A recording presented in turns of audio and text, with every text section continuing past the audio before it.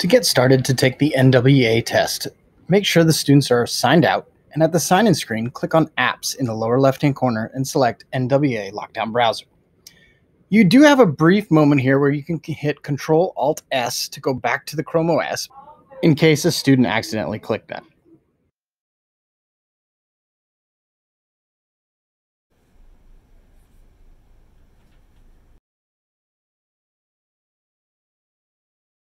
And for those students taking it remotely, you'll want to go to this link, which is test.mapnwa.org/#